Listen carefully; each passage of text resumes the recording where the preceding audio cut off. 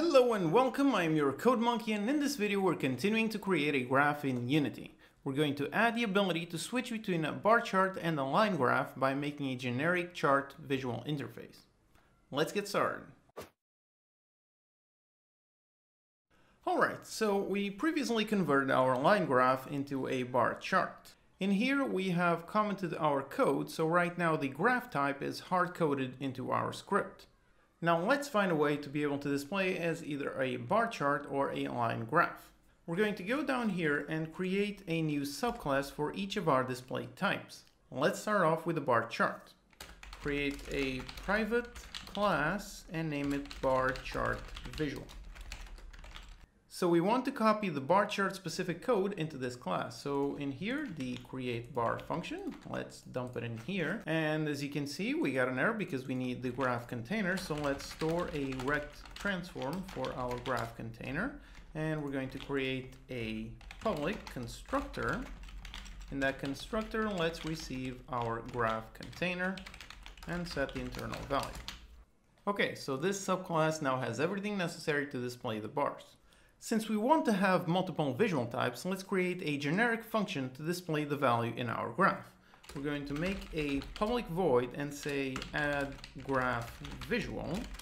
In order to have a generic function to add the graph visual, we're going to send it a vector2 for our graph position and a float for our graph position width.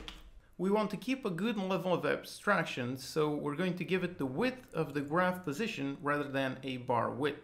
So in here, we're going to create our bar as we did previously. So go up here and grab our bar code, place it in here, and we're going to modify the return type to game object so we can return this game object. For our position, let's set the graph position, and for the graph position width, let's set it this one. Okay, so now using this function, we should be able to display the bar graph as previously. So back up here into our show graph code, let's create a bar chart visual. So bar chart visual equals new bar chart visual. I'm going to give it the graph container, and in here, I'm going to use it. Instead of creating a bar like previously, let's go into our visual and do add graph visual. I'm going to send it the vector2, and this right here. Okay, the setup is correct, so let's test it out, and it should be displaying the exact same thing as before. Yep, there you go. I can see my bar chart as normal. Great. Now let's add some customization for our visuals. So here on the constructor, let's receive a color for our bar color and a float for the bar width multiplier. And we're going to store it as member variables. And in here, when we're creating a bar, let's go into our GameObject.getComponent of type image and set the color to our bar color and multiply the bar width by our bar width multiplier. So now up here, when we're creating our bar chart visual, let's add some custom things. So let's send a color.green and bar width multiplier, let's say 0.8f. So the bars will be slimmer and they won't be green. Yep, there it is. The bars are now green and slightly thinner. Our graph is now easily customizable. So now that the bar chart visuals are working, let's make the line graph visuals. So we're going to use the same pattern that we did. So we're going to go down here and create a new subclass. Let's call it line graph visual. Inside, we're also going to need the rect transform for our graph container, which we'll receive on a constructor. And let's go up here and copy paste the dot connection and the create dot code down here into our class. Now we also need a private sprite for our dot sprite and get that in our constructor. Okay, so now let's create a function with the same signature as this one. And we're going to copy paste the code that we were using in here. So this code right here, we're going to place it down here.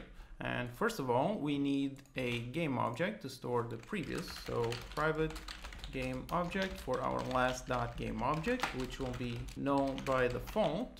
We're going to create it using our graph position. We don't need the position width, but we want the signature to be the same as up here. And since we need to return more than one value in order to clean up our graph, we need to return the dot and the dot connection. So let's return a list of game objects instead of just one game object. So let's return the game object list and make the game object list in here.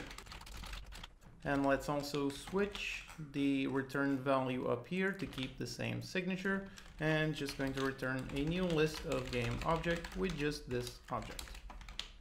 Okay, now let's go up here, and when we're adding, instead of adding like this, let's do add range, since we're receiving a list as a return value of the add graph visual, but we're actually going to use our line graph visual. As new line graph visual, give it the graph container and give it the dot sprite. Let's comment out the bar chart visual. And here, instead of making the bar chart, let's use the line graph visual, and we're using the same method signature. So right now we should be able to display our line graph again. Okay, let's see. And there you go. We are back to displaying a line graph. So again, let's add some customization to our line graph. So down here in our constructor, let us receive a color for the dot color and another color for the dot connection color. Down here, let's apply our colors. So going to game object, get component image color equals our dot color, and in here let's set the color to our dot connection color. And back up here, when we create, let's give it some colors. So for the dots, let's make them green. And for the dot connection color, let's give it a transparent white as previously, since that is the easiest way to view it. Yep, there it is. The dots are green, the others are transparent. Okay, great. So we now have both visuals, each in their own specific class that we can swap easily. So now let's make our showGraph function receive which visual it will actually use.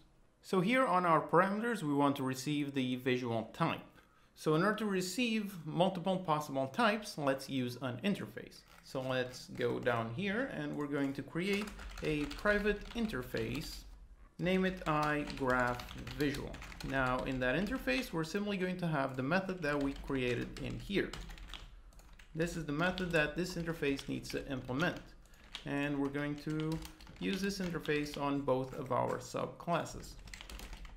And on our showGraph, this is what we're going to receive in here, graph visual. And in here, instead of using all of this, we're going to use the graph visual and add our graph visual. And finally, on our start method in here, let's call it with the visual. So let's use the constructor we built in here, go up here, make an iGraphVisual, graph visual, and make this one. And that's what we're going to use. So let's see if we're displaying the line graph visual as previously. Yep, there you go. It is displaying the line graph visual. Okay, and now just for fun, let's add a function periodic to swap the visual every half a second. So make a function periodic.create. The function periodic is part of the CodeMonkey utilities, which is always you can grab for free from unitycodemonkey.com. So in here we take a action and then a timer. So let's say every half a second we want to call this action, and this action will swap the visuals. So let's say this is the line graph visual, and let's make the bar chart visual, which we're going to use what we built in here. And let's also go down here and clean up all of this code, get rid of all of these comments. Okay, and now in here, let's make a bool use bar chart. Let's set it to true if use bar chart. Okay, so we're going to trigger this function every half a second, and the first time it triggers, it's going to use a bar chart, so display with the bar chart visual, and then it's going to swap it out, and the second time it runs, it's going to display the line graph, and so on and so forth. So let's test, and we should be able to easily see the visuals changing. There's the line, and there's the bar. Line, bar, line, bar. Okay, awesome. We can now switch the visuals very easily. So there you have it. We have successfully created different visual types that we can apply to our graph. In the next video, we're going to add tooltips to display the exact value of each data point. As always, you can download the project files and utilities from unitycodemonkey.com. If you have any questions, post them in the comments and I'll do my best to answer them. Okay, see you next time.